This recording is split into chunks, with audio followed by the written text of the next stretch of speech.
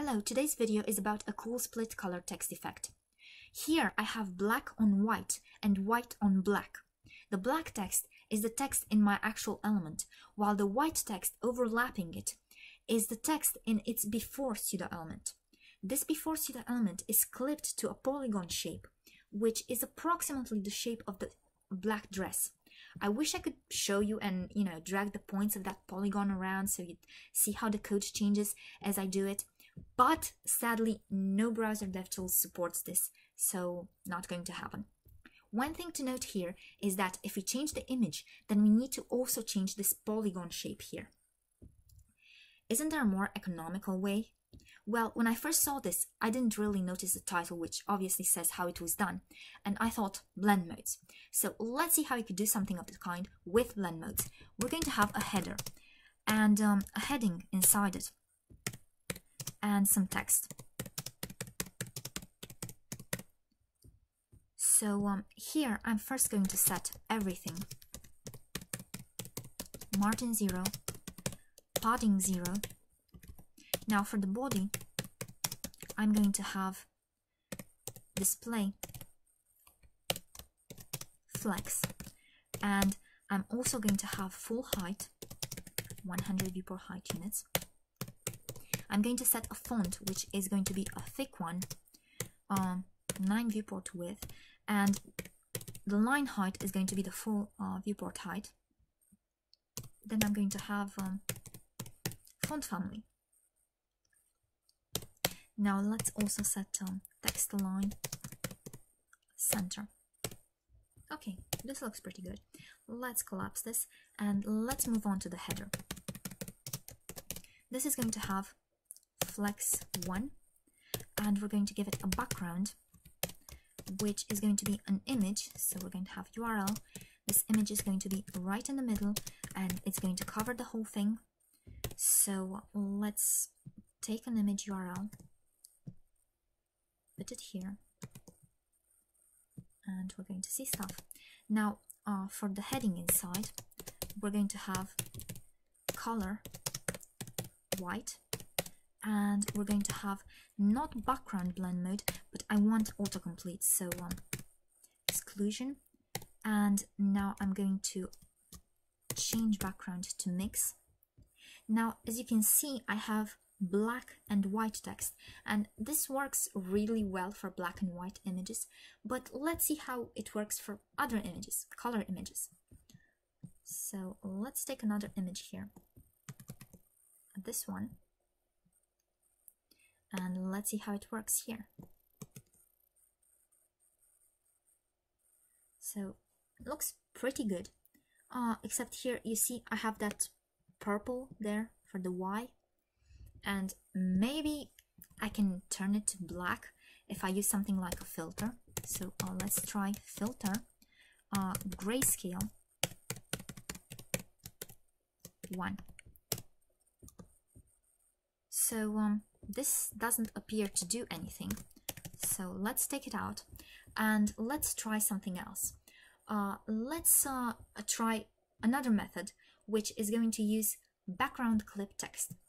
So what we're going to do here, this one's going to be blending, and it's also going to have, let's set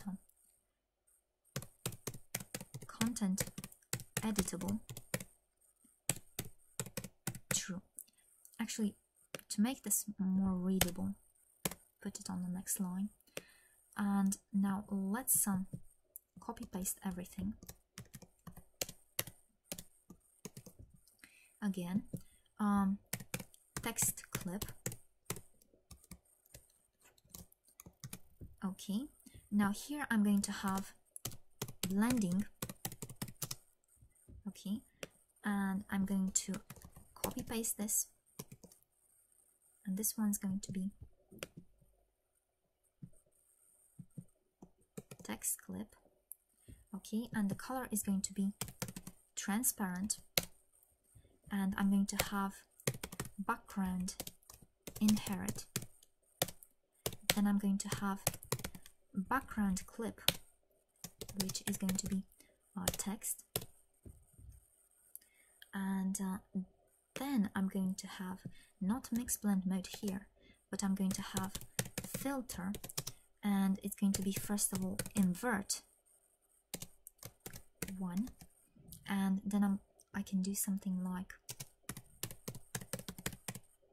contrast 2, and I can also do grayscale, so I can get rid of any color. Grayscale.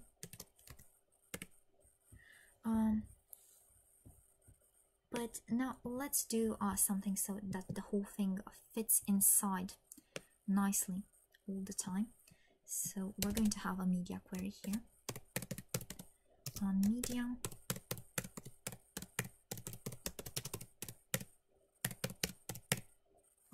And I'm going to have, actually I can put this directly within the body because I don't think I need to change anything anywhere else. So I'm going to put it here. So I'm going to have, so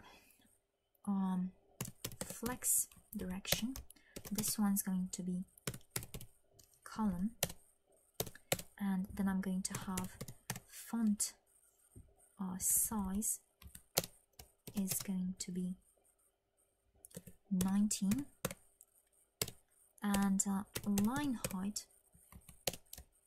is going to be 50.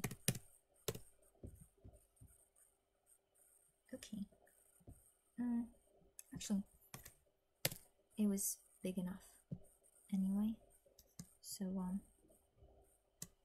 if I make it like this,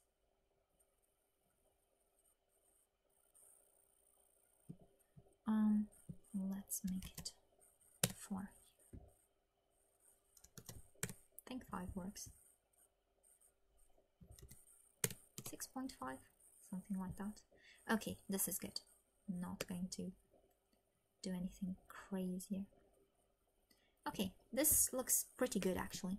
Now let's see if we wanted to have something like a text shadow. How would it do?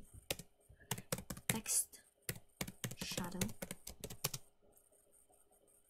This one is going to be a 0, 3 pixels, 1 pixel line.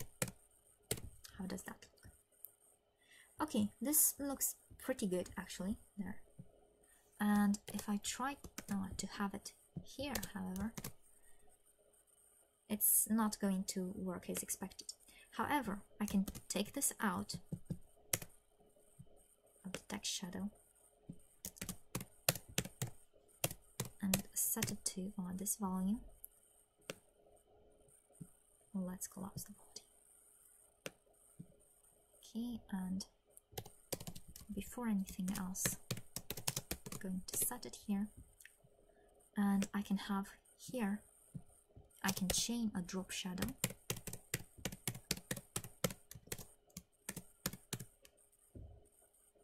So now I have this line shadow on the text.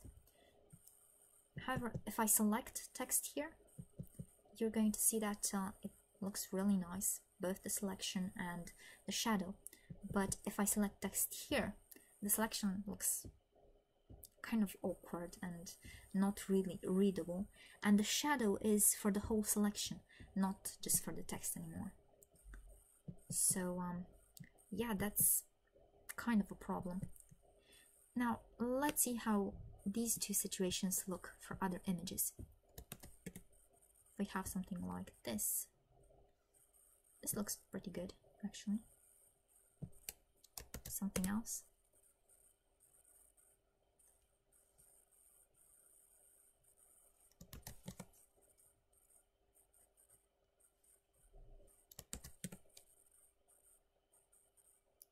Okay, now that I've cycled through cat images, I think this is everything I had to do today. Yeah, this is it. I hope you've enjoyed this video, and if you have any other ideas for future videos or questions, just drop them in the comments or send them on Twitter, and until next time.